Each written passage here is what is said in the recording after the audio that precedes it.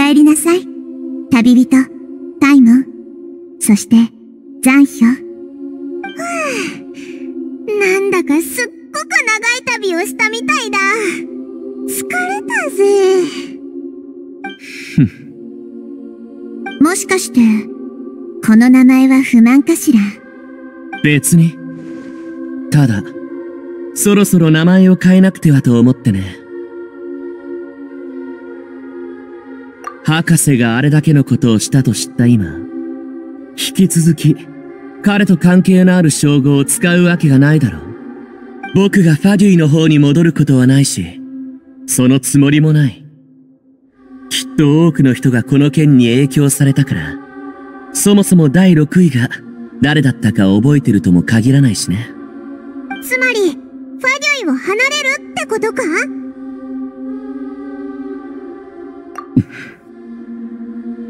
君の言う通りだ。暗草なりデビ。すべてが無駄に見えたとしても、意味がないとは限らない。少なくとも、多くの人に僕のことを忘れさせることができた。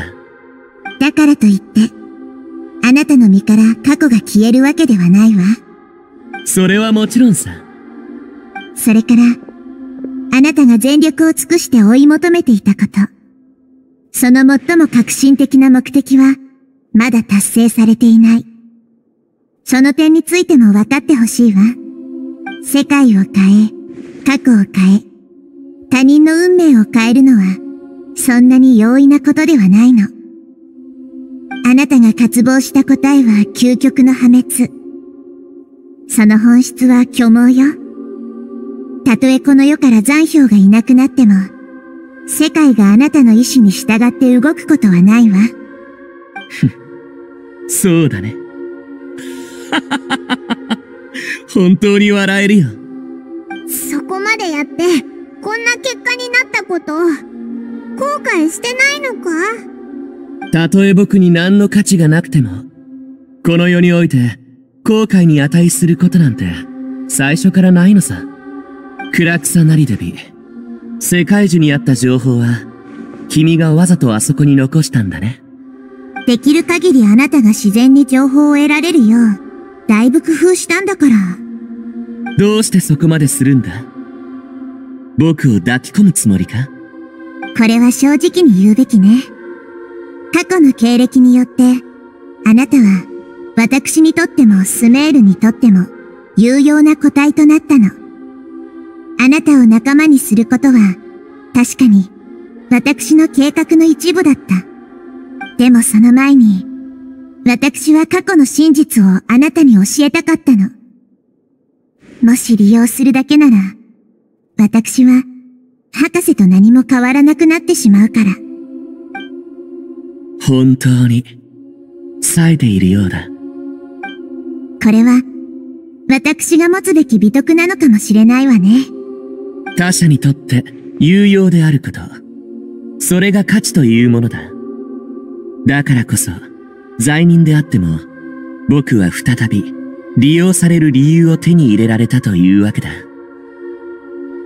ああ、そうか。危うく忘れるところだったよ。君たちは、正義の側で、僕とは違っていたんだっけ？悪いけど、僕は物事を見る角度が少し違うのさ。まあ僕も、全部が全部打算だとは思ってないよ。君のその知恵が、優れた助っ人を持つことを定めたんだからね。そう思ってくれてよかったわ。旅人、これから私は、世界中に深く隠された秘密を、より一層研究し、発掘しようと思うの。もちろん、世界中に記録されたあなたの血縁者の旅の始まりもね。その前後に何があるのか、私も知りたいもの。ええ。旅人。僕が世界中の情報の激流に飛び込んだ後、どうして稲妻に行った？だから彼らに、変わった後の運命を尋ねたのか。何はともあれ、助けてもらったわけだし、この恩は全力を尽くして返そう。個体と個体の間には、借りと、それを返すだけの関係しかないんだ。僕たちはいずれ必ず、貸し借りのない関係になる。気にする必要はない。そうではないわ。人と人との関係は、決して簡単に白紙に戻せるようなものではないの。あなたもきっと感じたことがあるでしょ？あなたの人生に現れた人は、水滴が蒸発するように消えはしない。この世には、本当に貸し借りのない関係なんてないのよ。取り返しのつかないことや、変えられないことがあるからこそ、人の世には感情が芽吹くの。あなたの感じるものはすべて真実であって、あなたの犯した過ちが補われることはない。亀裂を背負ったまま生きていくのが人間というものよ。人間になるかどうかはあなたが選んでちょうだい。心臓のない人間なんていないだろ。それに、僕はとっくに人間になろうなんて考えるのはやめてるんだ。あなたは心臓がなくても苦痛を理解することができる。あなたはただ感情を封じ込めているだけよ。過去は揺るぎないけれど、あなたは引き続き歩むことができる。未来という線が十分に長いのであれば、過去は相対的にごく短い区間に過ぎないわ。どうやら僕をどうするべきか、もう考えてあるようだね。いろんなことが混ざって難しい話になってるけど、一番重要なのはナヒーダについていった方がいいってことだな。じゃないとオイラたちもなんでここまでしたのかわからなくなっちゃうぞ。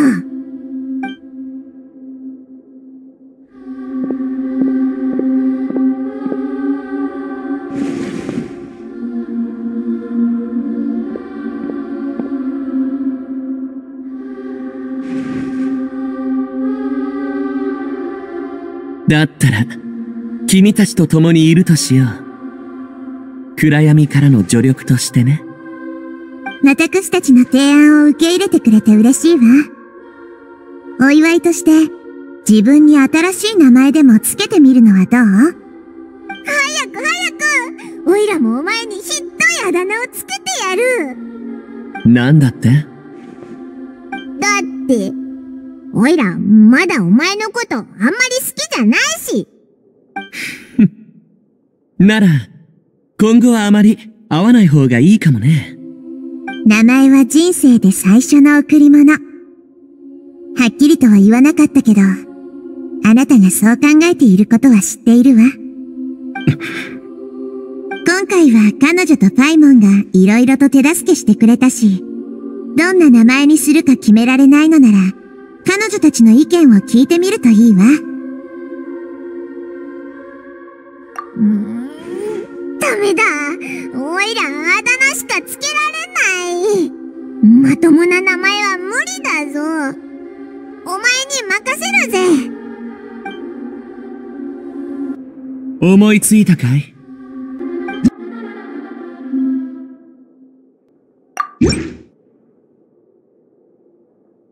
決まったかい？君の言う通りにしよう。これで、あなたも名前を持つ人間になったわね。あだ名は？もう思いついたかい？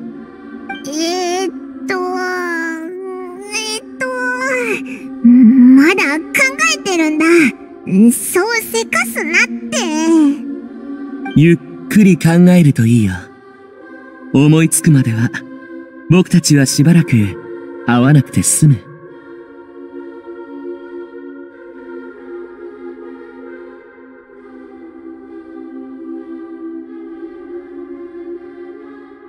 僕を不幸に陥れた者たちには、いつか代価を払ってもらうさ。ファリュイのことか？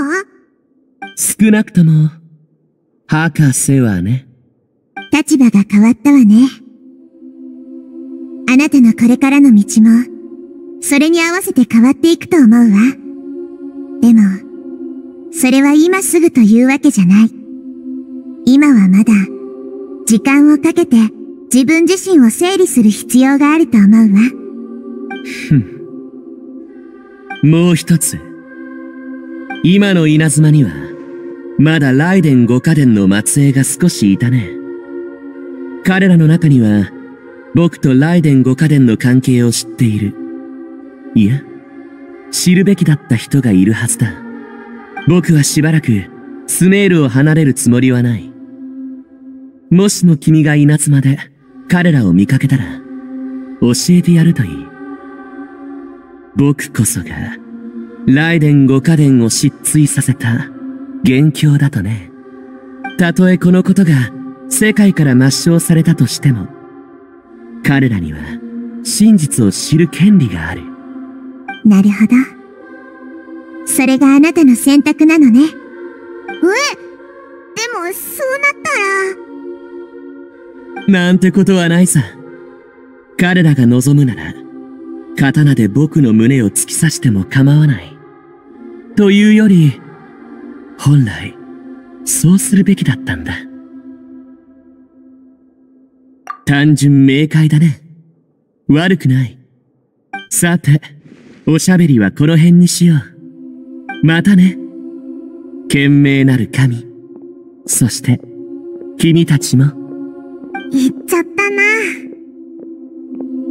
最近の出来事は彼にとって、いきなり一生を過ごしたような気分だったでしょうね。そんなこと、誰でも気持ちの整理には時間がかかるわ。そうだな。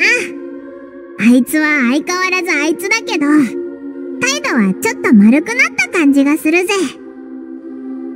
これでやっとご飯を食べに行けるよな。おいら腹ペコだぞ。お疲れ様。落ち着ける場所を探して、存分に休みましょう。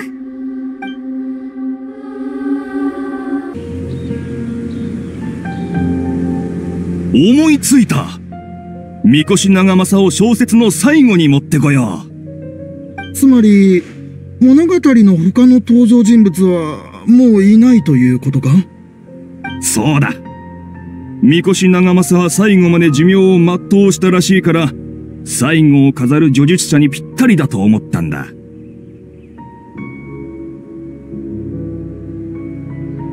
異様な雰囲気は消え去った。だがこれから先何十年と、この剣はまるで暗雲のように、三越長政の心にまとわりつくのだった。年老いた彼はある日、夢を見た。大多々長政という宝刀が作られたその日の夜、皆は喜びに踊り、絵を描き、舞い、酒を飲んだ。すべての喜びは炉の中の火に溶け、紅の雲と化し、三越長政が人生において最後に見た日の出を包んでいった。人生という道は長い。そのことを何か言おうとした時には、すでにどう表現すればいいか、わからなくなっていた。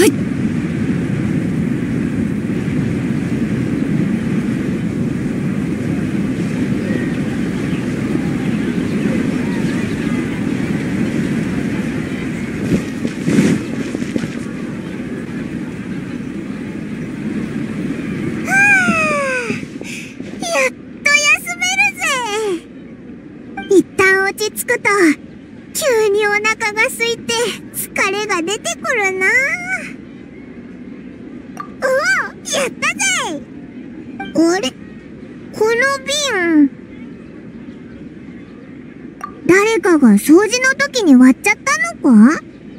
でも掃除が来るなんて聞いてないけどな。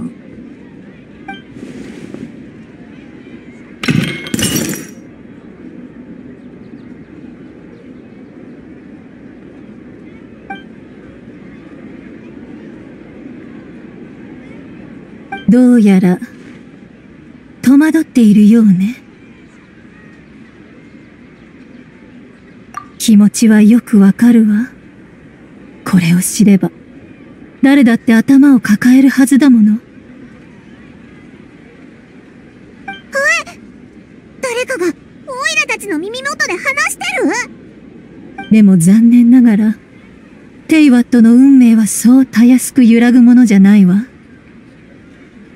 神ならばまだ少し可能性があるけど、そうでないなら、難しいわね。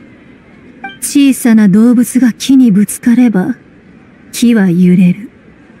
でも、傾きと位置が変わることは別のものなの。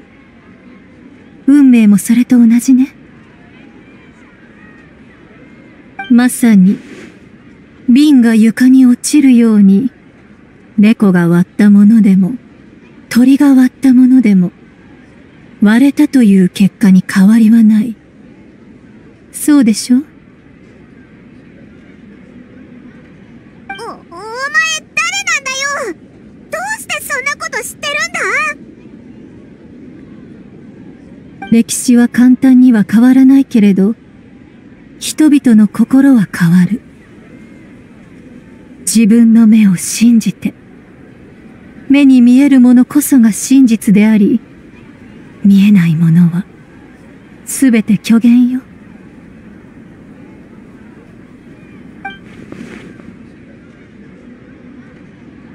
声が途絶えた？さっきの人は、一体誰だったんだ？急に出てきて怖いこと言って、何なんだよ。